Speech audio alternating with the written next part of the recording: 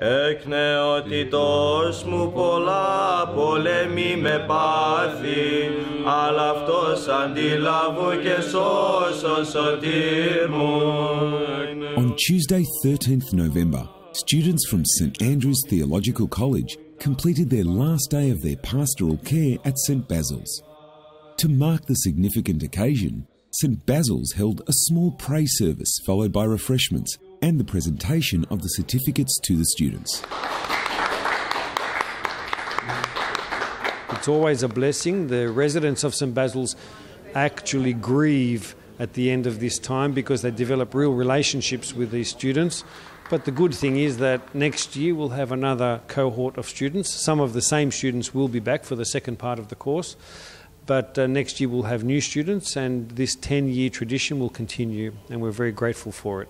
The students from the Theological College who have been attending St Basil's once a week for the past 6 months expressed how their pastoral time there has been an unforgettable and eye-opening experience, not only for themselves, but for the residents also.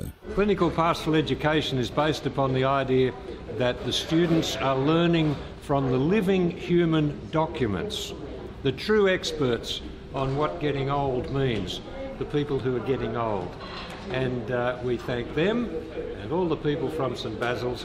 The students were deeply grateful that they spent time and got to know the residents at St Basil's and see the work and services the Greek Orthodox Archdiocese of Australia provides for the first and second generation Greeks in Australia. Pleasure working at St Basil's for the short period of time.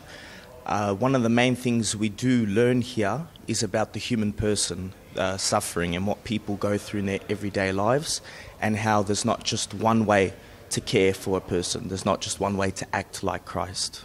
Honour and a blessing to have attended St Basil's, to give back to a generation that raised us as a Greek community and built our churches and brought our culture along into Australia. Each time I come here, I feel the warmth, the love and the kindness that's extended to everyone, whatever situation in life.